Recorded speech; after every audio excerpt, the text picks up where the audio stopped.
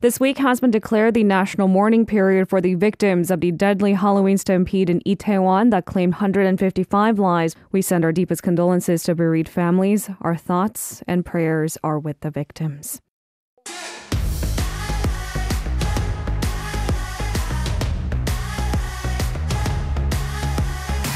And now it's time for us to discuss more of these headlines in simple keywords with Adam joining us via Zoom. Good morning, Adam. Good morning, Lena. Safe night for you? It certainly was, yes. Still early in the week, but we are still reeling from the tragedy over the weekend. So just staying quiet for the time being. All right, let's actually start off with the latest update we have from the Itaewon tragedy from the weekend. This is our first keyword of the day. Casualties rise. So one more fatality was confirmed from the Halloween crowd crush in Itaewon, raising the death toll from the tragedy to a total of 155. What's the latest, Adam? Right, well, the latest death is a 24-year-old Korean woman who was declared dead as of 9 p.m. She was in serious condition. A total of 30 actually do remain still in serious condition, while 122 others sustained minor injuries. Of the 155 dead, 12 were teenagers, 103 were in their 20s, so a lot of young people making up the majority of the death toll. Among those killed were also one middle schooler and 5 high school students, all from Seoul, and some of their teachers were amongst the dead as well. Memorial altars were set up in central Seoul yesterday with crowds visiting to pay their respects. President Yoon, the First Lady, as well as top officials, including the Prime Minister and Seoul Mayor, were among the first to join the mourners. Also, many shops and businesses, they've been closed to observe this week-long national period of mourning. People also paid respects at a makeshift memorial in Itaewon, outside the subway station, near the alley where the crush occurred. The station entrance, you can see, has been adorned with rows of flowers and offerings.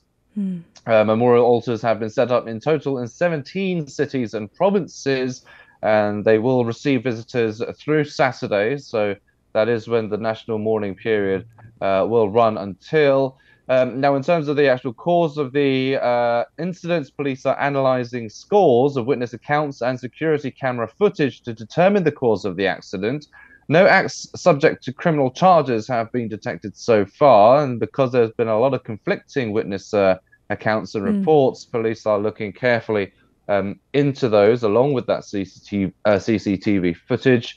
And meanwhile, President Yoon instructed the government to come up with a crowd control system for unorganized and spontaneous events, of which the Itaewon Halloween festivities were part of. And he also called for thorough assistance for funeral preparations and medical treatment for the injured, as well as a complete investigation into the cause. So not necessarily looking for blame, but to better the system, it seems that there wasn't necessarily good protocol when it came to this event of a scale, with not necessarily one organizer in charge of all these safety precautions.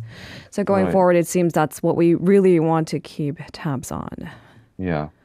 All right. Help is, I suppose, on the way, and this is perhaps the least that government can do. This is our second keyword of the day. Compensation. So the government has decided to pay 20 million won in compensation to the families of the victims and up to 15 million won in funeral costs. So tell us the details. Right, well, up to 15 million won will be offered for funeral expenses, as you said, and transportation costs will also be covered for those whose bodies were moved from hospitals to funeral parlors close to the deceased homes. Relief money will be paid to the families of the deceased as well, while survivors of the crowd crush will be paid between 5 million to 10 million won, depending on the degree of their injuries. Telecommunication charges and taxes will be reduced or deferred for the families and the injured, along with relief funds. In addition to relief money and funeral expenses, necessary support for families through one-on-one matching between the families and local government officials will also be provided. So basically, one public official will be assigned to each bereaved family. Officials will be dispatched to 32 funeral parlors as well across the country to help facilitate funerals. Psychological treatment for survivors and family members will be provided. as well as support for foreigners who are injured and those who are hurt during relief activities. Um, Finance Minister Chu Kyung-ho has also vowed to provide swift financial and administrative support, and will be making a separate budget for the relief funds as well. Mhm. Foreign Minister Park Jin, meanwhile, also told Parliament that the government is reviewing ways to assist the foreign victims at a similar level to that of Korean nationals. Now, under the nation's law on disaster response and safety, local citizens and foreigners alike are actually eligible for the support schemes provided in areas Mm. designated as special disaster zones, of which Yongsan district is now a part of. Park added his ministry will take necessary measures as well to assist the bereaved families and their flights back home in consultation with the Korean embassies in the Mm. respective country. There's just over a dozen foreigners who have flown back home after the incident as well, and more support measures for foreigners Mm. because they did make up part of the casualties will also be provided as well. All right, let's move on to our third keyword of the day. Nuclear plants. So, South Korea and Poland have signed an agreement to develop a nuclear power plant in the European nation. This is raising hopes for Seoul's first nuclear power plant export in more than a decade. What's the latest? Right, well, this all comes after the Yoon administration has vowed to kind of bring back nuclear energy after it was kind of downsized or scrapped, if you will, under the previous Moon administration. The latest deal comes as Poland kind of strives to phase out coal and lower its carbon emissions, and South Korea seeks to revive its nuclear industry. The MOU signed by both nations will assess the feasibility of building four 1,400 megawatt nuclear reactors in Patnau in central Poland using South Korean technology.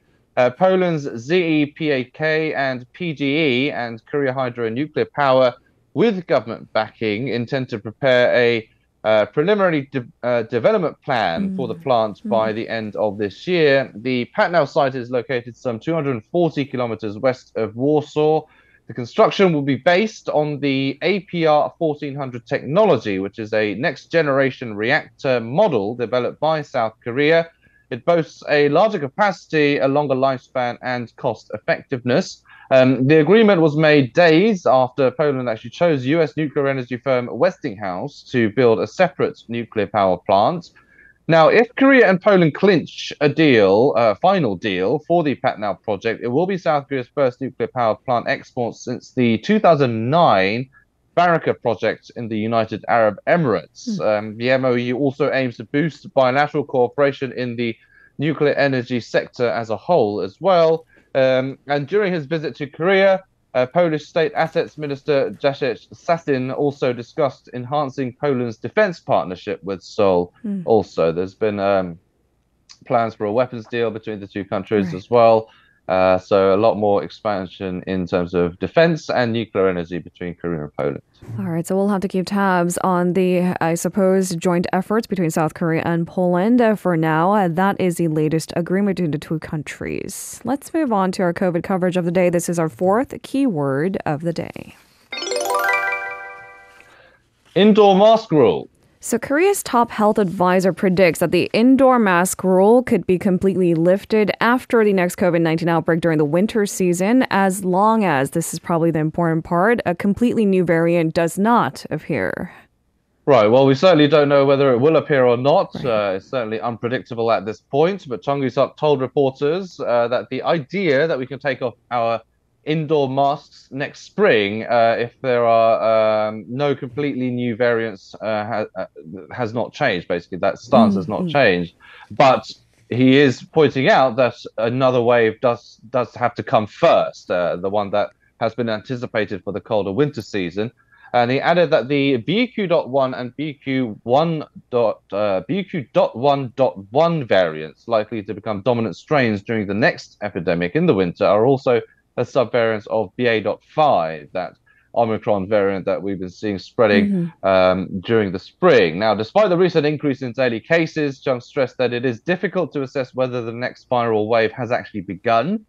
Chung warned, however, that the immunity formed during the previous Omicron pandemic in March will run out sometime in November, and that an increase in cases is inevitable. He stressed that high-risk groups should get the booster vaccines and bivalent vaccines at that, of which he said are protective against the Omicron variants, as well as medical institutions across the country helping to work to prescribe COVID-19 treatments as well. Chung also urged the health authorities to closely watch the recent increase in severe cases and fatalities tied to COVID-19. In the space of 24 hours, we saw a rise in both of those numbers. Regarding reasons for the increase in the severe cases and fatality rate, Chung analyzed the hidden infections, a decrease in vaccination rates, and the appearance of new variants such as BQ.1 and XBB may have had an impact. The government has been looking into partially easing its indoor mask mandate. It is reviewing expert opinions as we speak, but expert opinions are kind of split in regard to indoor mask mandates. So, of course, more discussions are needed. All right, there you have it. So it seems that the health experts are eyeing next spring for lowering the indoor mask rule, but a lot of contingencies there. So we'll have to wait and see how this winter season unfolds for us in South Korea. And with that, let's move on to our final keyword of the day. Losing steam. So more gloomy data regarding Korea's economy. Industrial output fell in the month of September for the third month in a row, it turns out, with retail sales and facility investment also losing ground. What's the latest? Yeah, so there's kind of a triple whammy or a triple decline, if you will. Statistics Korea data shows a seasonally adjusted production in all industries, which exclude the agriculture, livestock and fishery sector, shared 0.6% in September from a month earlier. The figure fell 0.2% in July and 0.1% in August.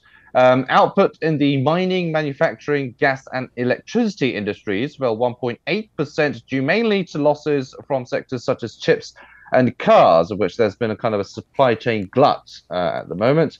The agency also said the decrease also came as Typhoon Hinnamnor, which hit the country in early September, disrupted steel production. The service output also lost 0.3% amid weakened domestic demand.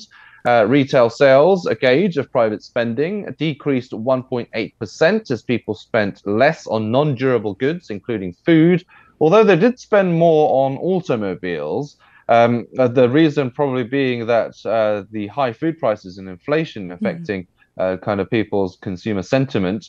The agency added that sales of pharmaceutical products also decreased due to the falling number of COVID-19 patients too.